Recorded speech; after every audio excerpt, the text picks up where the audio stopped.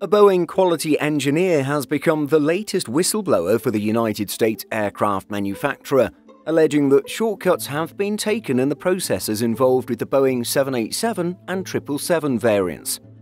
The Federal Aviation Administration has already stepped in to investigate these claims.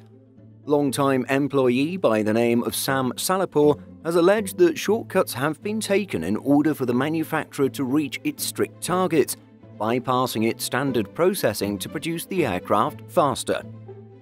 We examine the allegations and Boeing's defense for today's video. The accelerated production has led to concerns that aircraft fuselages may not have been adequately fitted or jointed. Because of this, other employees may have put immense pressure on joints to cover up the gaps. Salehpour, who has faced criticism, retaliation and threats of violence since raising these concerns internally, decided to take his concerns to the Federal Aviation Administration once the Alaska Airlines saga occurred. As published in the Washington Post, Salehpour has remained transparent and reiterated, "I love my work at Boeing and the opportunities I've gotten. I want Boeing to succeed and prevent crashes from happening." Salehpour first began at the manufacturer in 2007. As a quality engineer, his career revolved around monitoring the production process and investigating or analyzing defects. This also required developing strategies to prevent future issues. However, after raising management concerns, he claimed he was involuntarily assigned to other work and excluded from key meetings. Once pushed into the 777 camp, issues with misaligned parts or cases of unnecessary force were witnessed to ensure parts fit together. In the face of Salehpour's claims, the agency has noted that voluntary reporting is critical for aviation safety.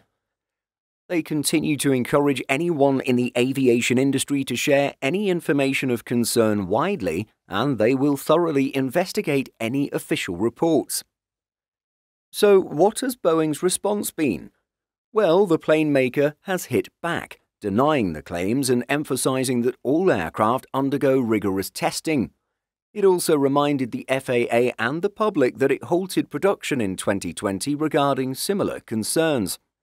These claims come as another blow for Boeing, which is already under immense scrutiny after challenges with 737 MAX certification and the January incident that saw an Alaska Airlines door plug blow out. The manufacturer has already been given deadlines imposed by the FAA to address safety and quality concerns. Boeing noted that its continuous improvement approach to refining the 787 program results in high-quality aircraft. The company also has a comprehensive strategy for evaluating improvements in the aircraft production process. One of Salehpour's attorneys, Lisa Banks, has suggested that while Boeing has improved some processes, further improvements could be made. What do you think of this latest development? Share your thoughts by leaving a comment. In addition to our daily YouTube videos, Simple Flying publishes over 150 articles every week. If you're looking for the latest aviation news and insights, visit simpleflying.com.